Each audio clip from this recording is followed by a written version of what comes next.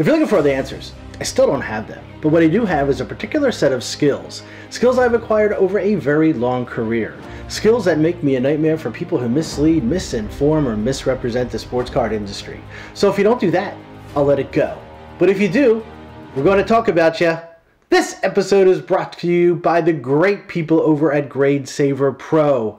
Make sure you visit GradeSaverPro.com for all your card supply needs, including the GradeSaver Pro Card Sleeve, the only sleeve with an attached pull tab and the only sleeve I will use for my cards. And make sure when you check out, use code INVESTIGATOR. That will give you 25% off your entire order. And thanks again to the great people at GradeSaver Pro for our episode giveaway. After each episode, we will give away some of the great products from GradeSaver Pro. To be eligible, it's simple.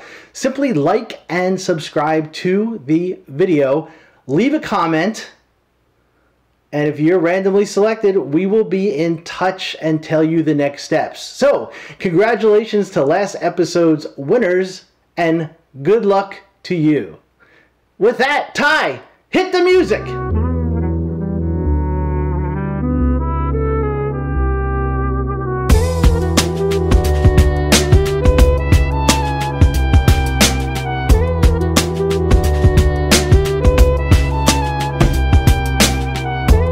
Welcome everyone to another episode of the Sports Card Investigator Show. My name is Andy. I am the aforementioned Sports Card Investigator. And today I want to talk a little bit about something that happened in the card world, something that happened with a specific card that wanted to discuss a little bit.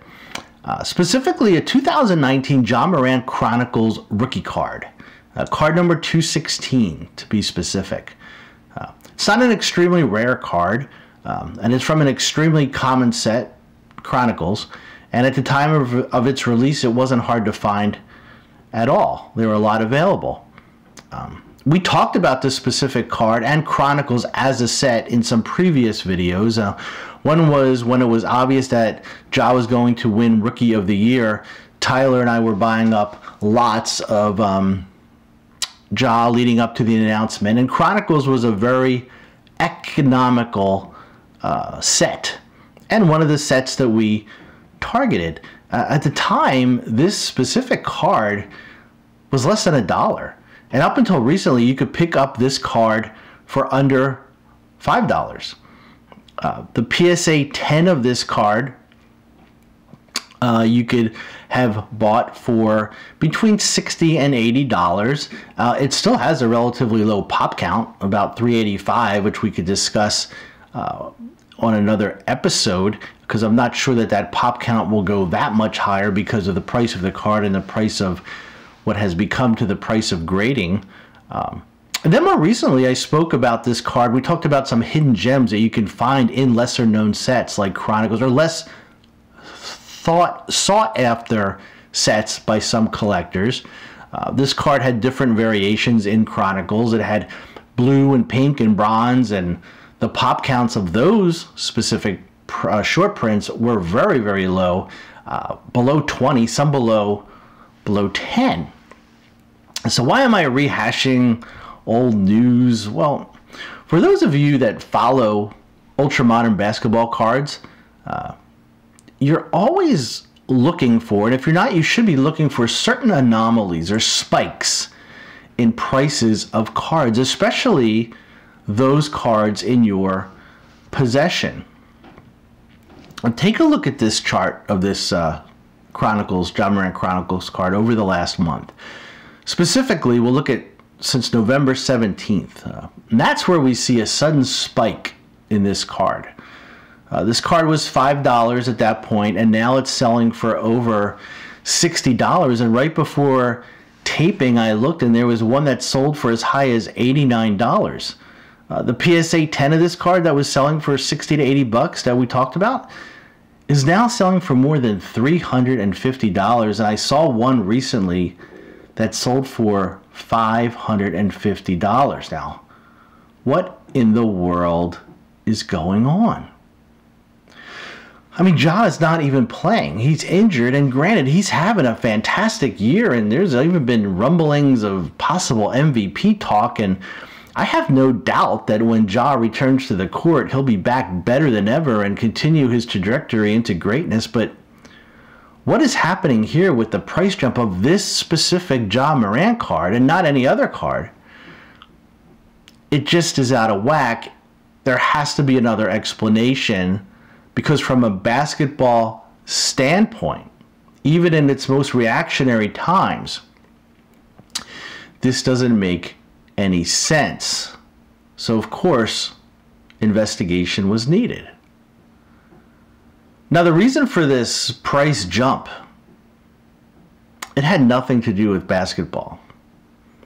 And unfortunately, what has affected the price, the demand for this card, was an awful, tragic occurrence.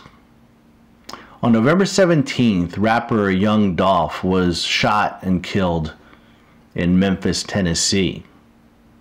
So what does that have to do with a Ja Morant Chronicles rookie card?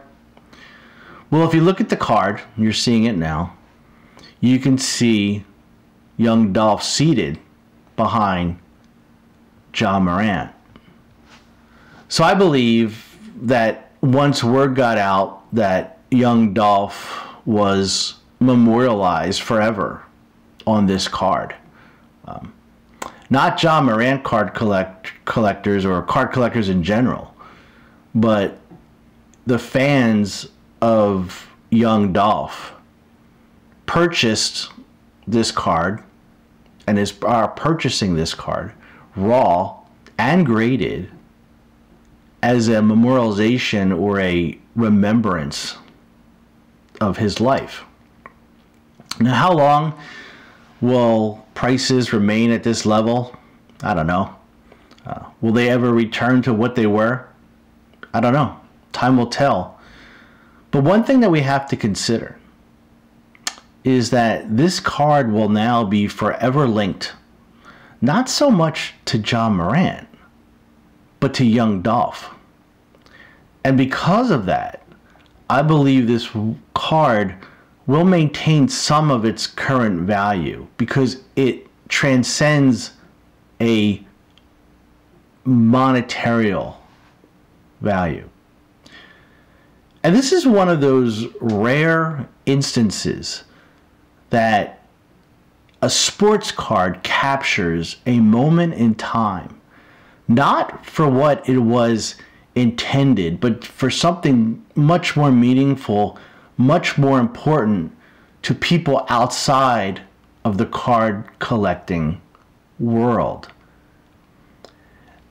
This card means so much to so many people, and that is what this card will be remembered for. That's it for today. If you like what you see, hit the like, hit the subscribe. If you don't like what you see, hit the like, hit the subscribe. Please leave a comment. Be eligible for the giveaway. And until next time, take care.